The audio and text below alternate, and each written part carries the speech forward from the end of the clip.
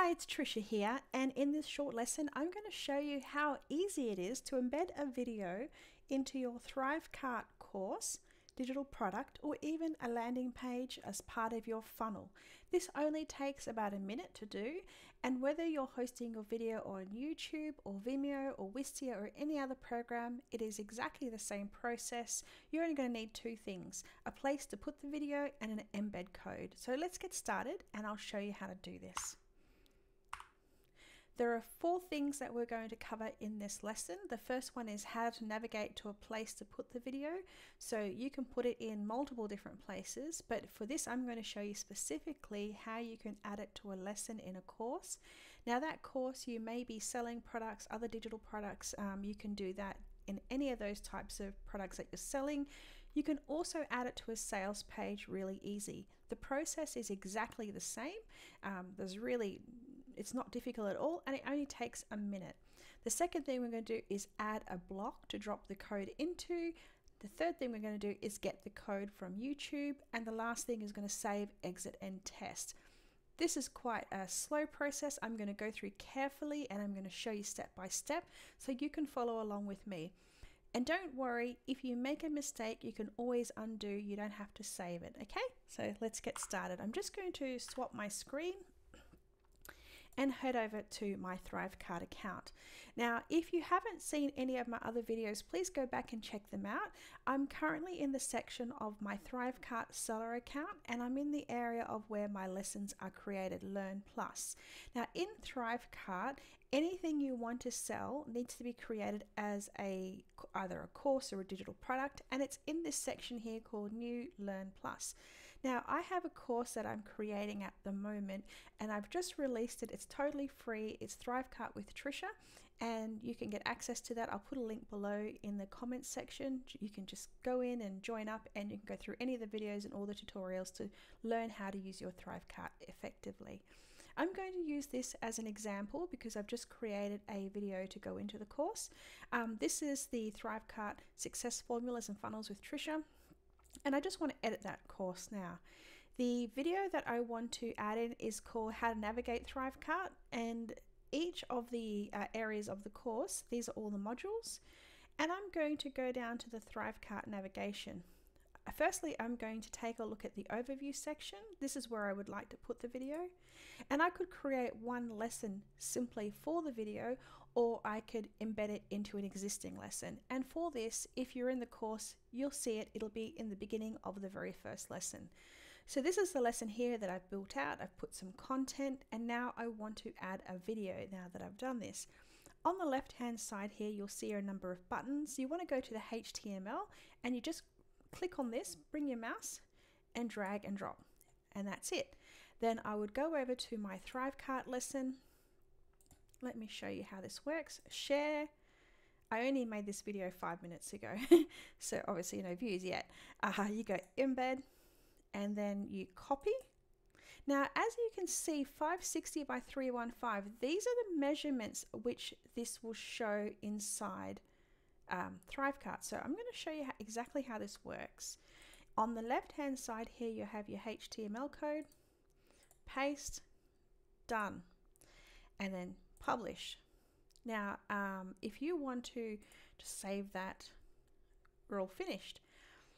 I want to continue, but I want to see how this looks and if I'm happy with it or not happy with it. So I'll go back to the navigation lesson, to the overview lesson, and here it is. It looks beautiful. It's perfect. Now, let's say, for example, that I wasn't happy with the size of this.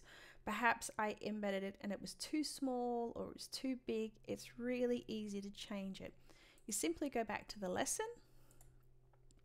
You go back to that block that you are working in, that's the custom HTML, and you go over here and you make an adjustment with these numbers. So this is telling you the width is 560 and the height is 315, and if I wanted to, I could make the width, say it was too big and I wanted to cut this by half, or about just under half. I might go 260 by 185. Done.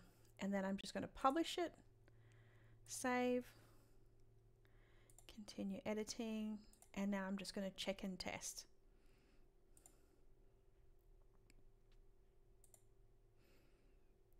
and you can see it's a little bit squashed. It's not so great.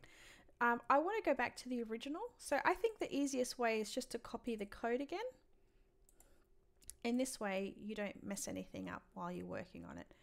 It's really very fast and simple.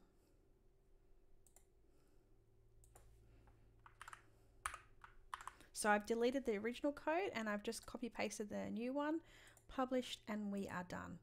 Now, I did promise you that the other thing that I would show you is how to add this to a sales page. So this is the sales page for this course. Actually, the sales page, I'm not selling anything. I'm giving the course away for free. And when you go into it, you'll be able to see. So we have different levels of the page. I'm going to go to fulfillment, checkout. Now I'm in the checkout. This is where you build it, and literally you could call this the funnel builder, or the landing page builder, the checkout page, whatever you like. And now I want to add a video. So grab on the right hand side the video block, copy paste your code again, done. And here we are, all finished. How cool is that? Now, if you didn't like that video being in this spot, you don't have to put it there. I'm just going to delete it, and let's move down a little tiny bit. And perhaps I wanted to get rid of this picture and add a video instead. Now, this is a really good idea. If you've got a really nice video, a welcome video that you want to share with people so they can get to know you and hear your voice and see how genuine you are, this is a lovely place to put your video. Now, as you can see, it doesn't look so great. So let's try and make this a little bit bigger. And it might be to do with the spacing, padding. Nope, not that. Oh, video size, 100%. There we are. And now it looks fan-diddly-tastic. I'm just going to go to the end, and I always recommend that you save, get a copy of the URL, and go take a look at it and just see how it appears.